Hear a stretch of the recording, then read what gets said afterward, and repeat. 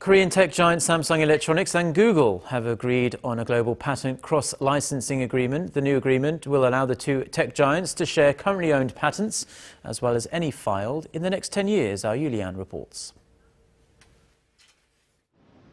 Samsung Electronics and Google, which are frequently involved in patent infringement lawsuits but not against each other, have agreed to share their existing patents and those filed over the next 10 years. Without providing details, the two companies emphasized the deal will help them better avoid litigation.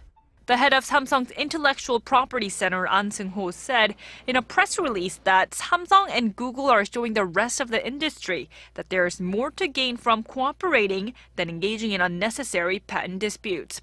The sentiment was echoed by Google's Deputy General Counsel for Patents, Alan Lowe, who said through agreements like this, companies can reduce the potential for litigation and focus instead on innovation.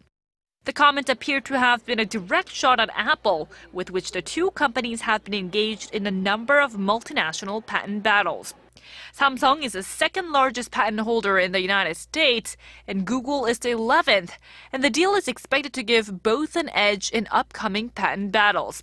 For Google, pundits say the deal has broad implications considering its growing reach into hardware and wearables. With Samsung's hardware patents, Google can more easily expand into the wearable industry. Samsung, which seemed like it was trying to break away from Google's Android platform to develop a mobile platform of its own, will continue to work with Google in that realm. Looking ahead, the deal is also expected to lead to deeper collaboration on research and development of future projects. Yoo Li-an, Arirang News.